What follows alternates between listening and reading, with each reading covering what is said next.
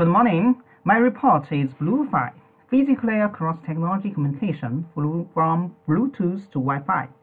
My name is Yongrui Chen. I'm from University of Chinese Academy of Sciences.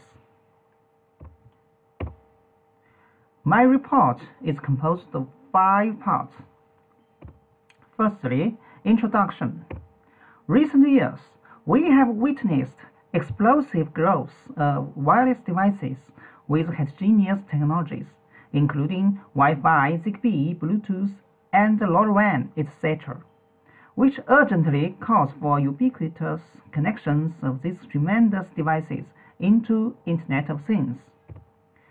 To bridge these heterogeneous devices, deploying multi-radio gateways is a common solution. However, this solution faces several limitations, such as extra hardware and deployment cost, traffic overhead in and out the gateway, and inconvenience for ad hoc and mobile networks.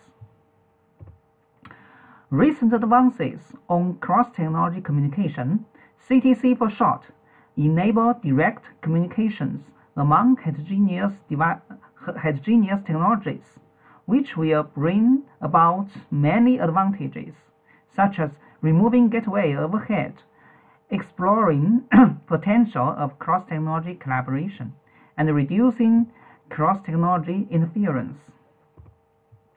The existing CTC works can be classified into 2 types, packet-level CTC and physical-layer CTC. Packet-level CTC leverages packet-level information, such as frame gap, gap duration, and beacon interval to convey messages across heterogeneous technologies. However, packet-level CTC typically suffer from low throughput and long transmission delay, making it unsuitable for many IoT applications. On the other hand, the newly emerging physical layer CTC exploits physical layer information to achieve high-speed direct communication across heterogeneous devices. Signal processing techniques are developed in physical layer CTCs, such as signal emulation, cross-technology decoding, and cross-technology observation.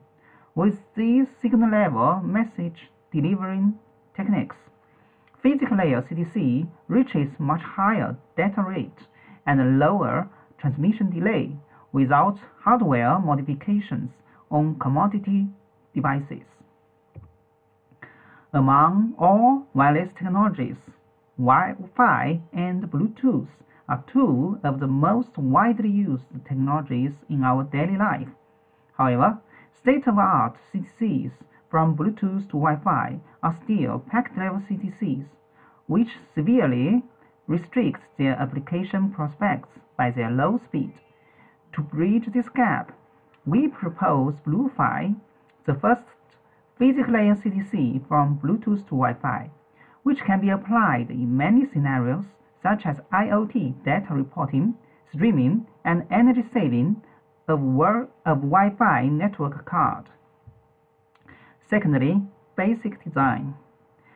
In a nutshell, a BLE device transmits a frame with selected payload to generate a series of specific time domain waveforms. At a Wi-Fi receiver, these waveforms are detected by the Wi-Fi spectrum analyzer as some pulses in the frequency domain. When these specific pulses are identified, they can be decoded as information bits.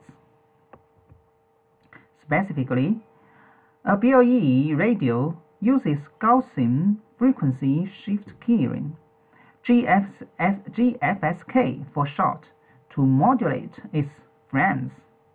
So, if BLE bits are continuously 1 or 0, the waveform of the baseband signal will be a sine wave with a single term. If we input 4 identical BLE bits, 0B1111 or 0B0000, the baseband signal will be a sine wave lasting for 4 microseconds, which will be recognized as a specific Wi-Fi symbol, that is, left pulse, left turn or right turn, as a Wi-Fi device when it operates on spectral analysis mode.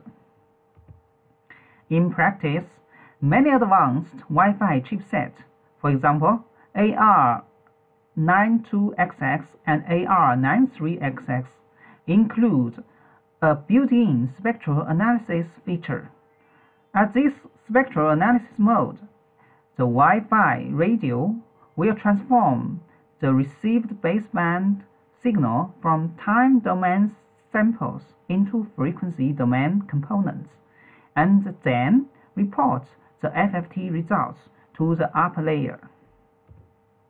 As shown in the figure, the Wi-Fi subcarrier, which is the closest to the BLE term, will have the largest magnitude among all subcarriers.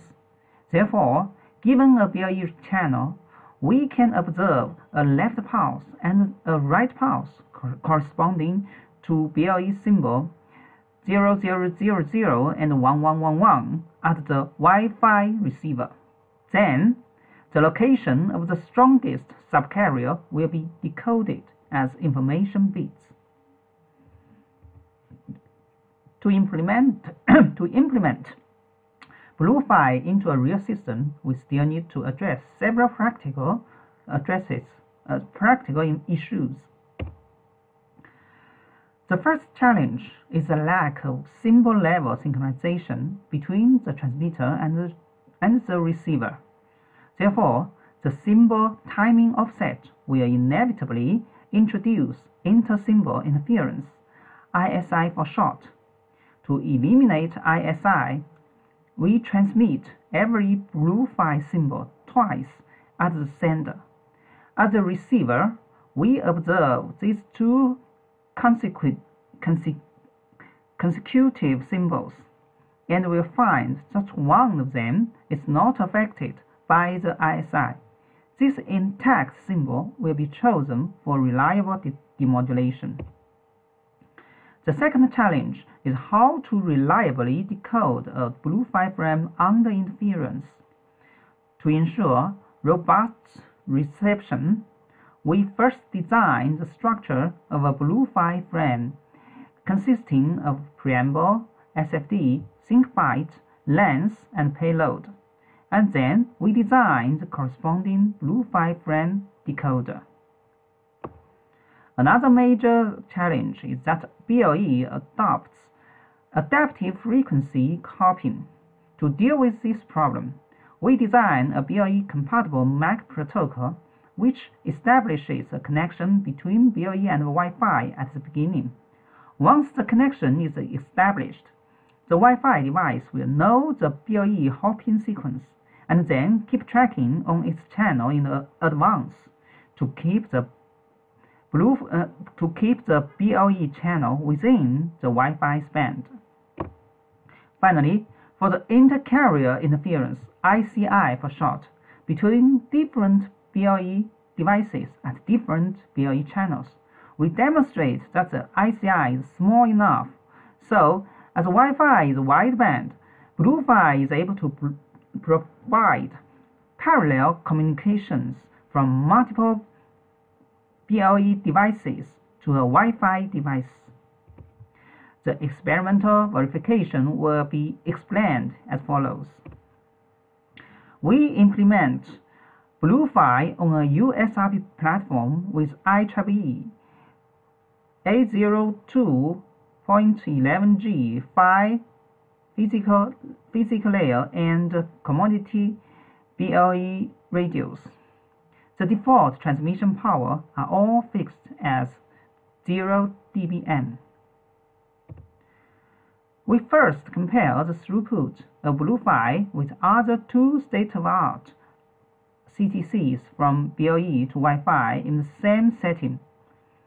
As a physical layer CTC, the throughput of BlueFi greatly outperforms other two packet-level CTCs, that is, over 38 times higher than B2W2 and over 6,800 times higher than FreeB.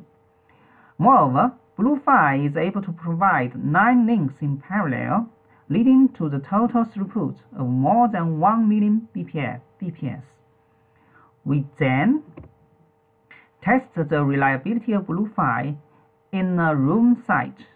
The results show that BlueFi achieves a more than 95% frame reception rate (FRR) from BLE to Wi-Fi. We also evaluate the performance of BlueFi at an outdoor site.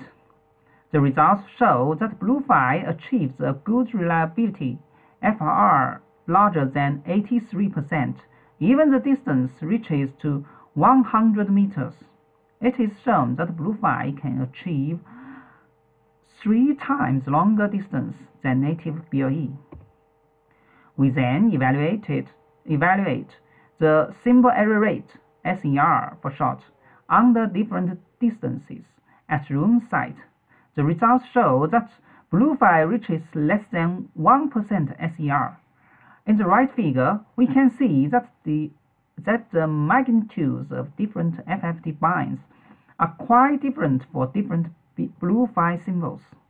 Therefore, it is reliable enough to demodulate BlueFi symbols. We also evaluate the reliability of simultaneous BlueFi communications on different channels.